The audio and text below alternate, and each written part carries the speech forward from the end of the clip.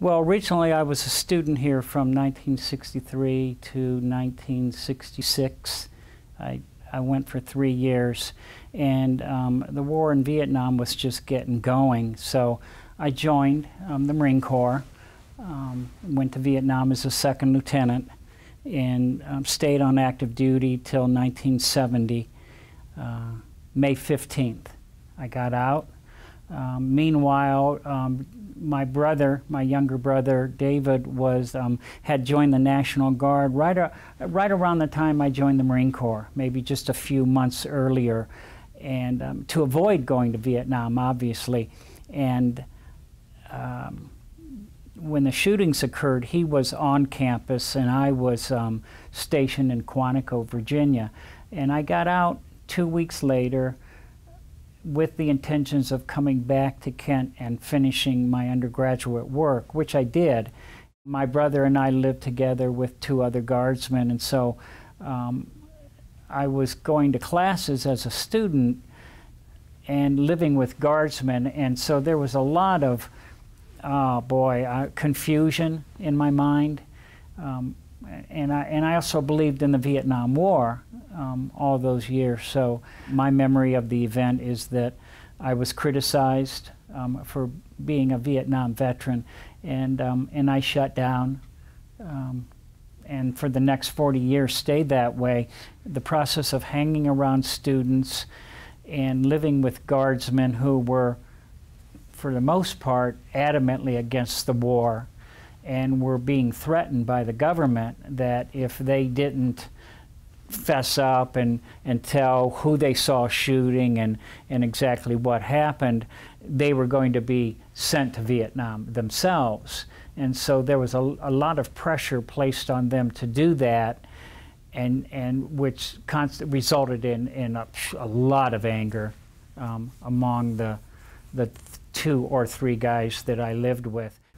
And then, of course, some of the things that I participated in as a platoon commander in Vietnam, all that stuff started making sense, that it was wrong.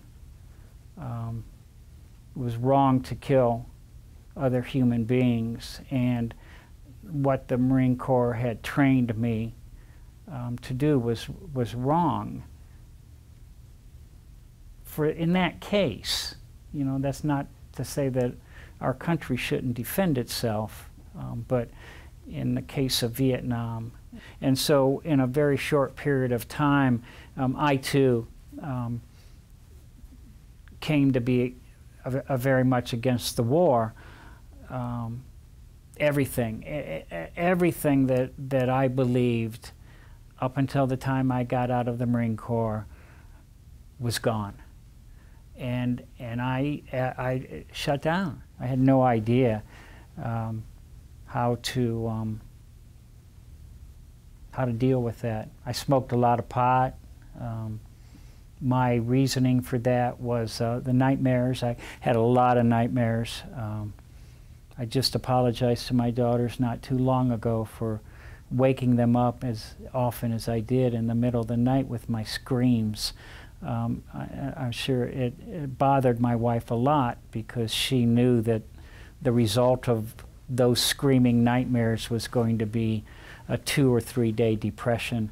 I tell people that I was born in St. Thomas Hospital in 1945, and in 2006 I was reborn when my wife and daughters had me put into the psych ward at St. Thomas. And I was finally able to quit.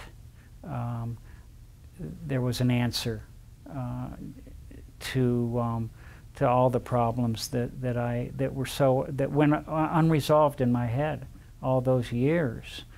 I've been able to get in touch with my own pain pretty much, and use those experiences to help other people deal with trauma today, knowing full well that the kids who went through what they did back in 1970, the kids who were students on campus, they also have their own post-traumatic stress, just like the guardsmen do.